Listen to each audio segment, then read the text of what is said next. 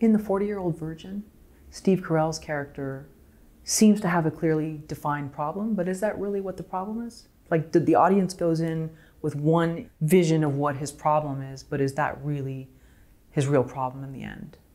Well, I mean, a lot of times you have an external problem and kind of an internal arc as well, and those two things are intertwined, and so they both kind of get resolved in the end. So for me, his external problem is that he's a 40-year-old virgin, and these people at work know about it now and are focused on it, and he's terrified and self-conscious and feels overwhelmed and in over his head, and nothing goes right as he's trying to deal with, now I have this woman I'm dating and these people they're trying to get me, having sex with and so forth. And so I do think the external problem for the whole movie is he going to be able to resolve his virginity and do it in a way that he's happy with, which probably means this woman he's in a relationship with is going to know and it's going to be okay and they're going to finally have sex and it's all going to be fine. So that's the external problem. So I don't think it really changes in terms of that being the problem that we spend the whole movie waiting to see resolved. Internally, he's got his own arc about his own self-image and his own idea of who he is and his own, willingness to grow and change as an adult man, which is intertwined with that. And so he's got all the action figures in their boxes, and he doesn't drive, he rides a bicycle, and there's all these things that are kind of like childlike about him as well. And so you kind of see at a certain point that he has to internally change in some way in order to have the external thing work out. So the way he gets internally, he gets pressured to change in the big blow up scene with her, which is really about his secret that he hasn't told her, but they're selling all of his stuff and he's freaking out about it, right? Because she wants him to sell on eBay all of his toys so he can open his own store and be a grown-up kind of, and he's not ready to do that. So on some level, he's not ready to be a grown-up, so there's that internal arc. But the external problem is losing his virginity successfully and being able to be with her. Okay, so it seems like that's very clear to the audience, the internal and external conflict. With Once Upon a Time in Hollywood, do you feel that the internal and external are clear, or there's just more of an external and there wasn't so much of an internal with Leo's character? If he is the main, let's say, well, I realize there's three protagonists. But. I mean, I think there are external and internal arcs we'll just talk about Leo's character. It's just that he's not actively pursuing a resolution in a way that's really super stressful the way it is in The 40-Year-Old Virgin, and it plays out in a slower paced way. But basically, I would say his external problem is his acting career seems to be waning and he doesn't know what to do and he feels like he has no way to fix it. Then there's this one lengthy sequence in the middle where he's acting on this TV show and he gets inspired to do a good job that day, and he does after some conflict along the way.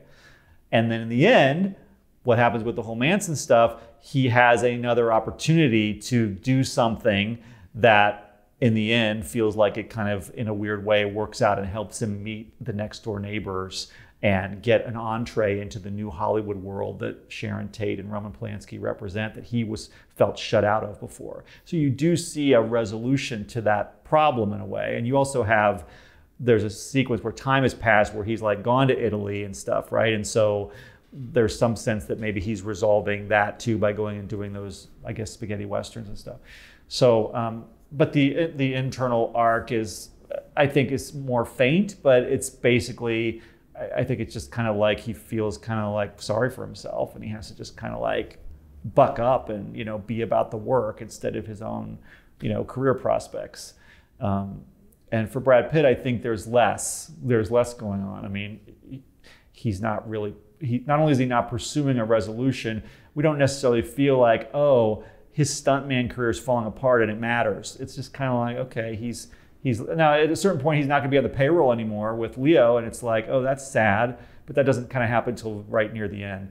So I think it's more a sense of like you said, he's kind of happy living his life, it seems even though he doesn't have a lot.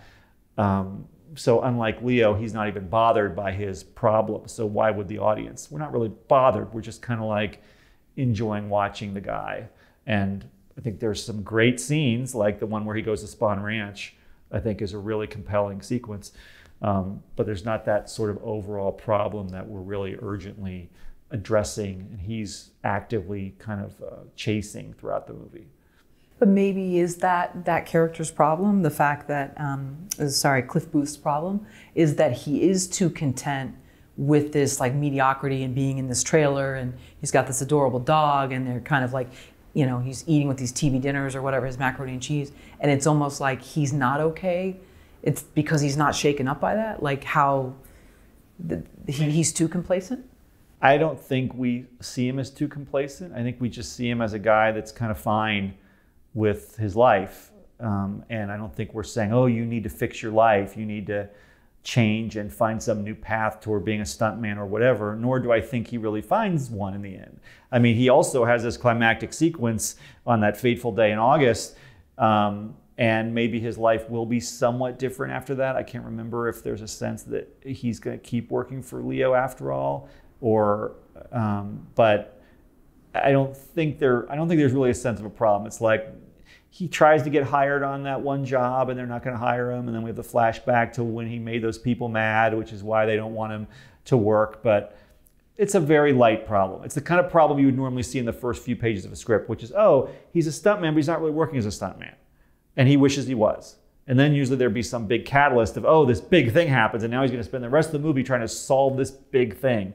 We don't really have that big thing until the very end. He has a big thing, but he solved that so kind of easily that I don't think there's a ton of tension and concern about it, because he's clearly just Mr. Super Badass. So, you know, it's fun to watch in a way. It's certainly riveting.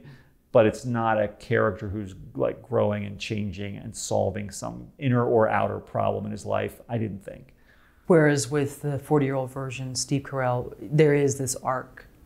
Yeah, he's solving a very important problem that's plaguing his life at the end of that movie. He's completely changed at the end. He's a grown-up now.